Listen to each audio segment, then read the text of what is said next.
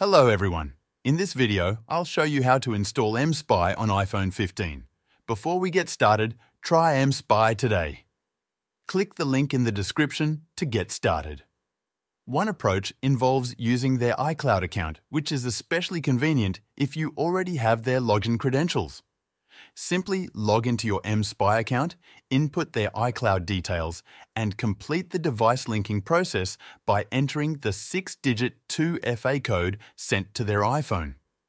Once connected, you can access their contacts, photos, calendar, and more. Another option is Wi-Fi sync monitoring, which offers even greater access to their data.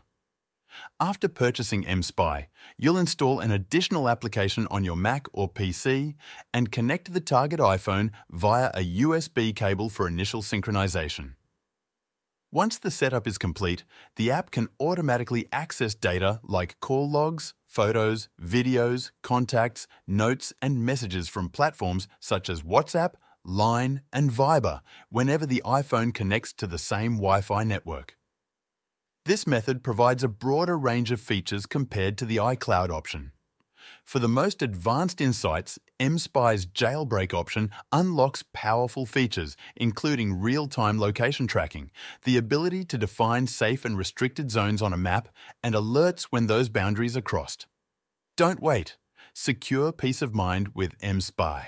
Visit the link in the description to learn more and start using it now.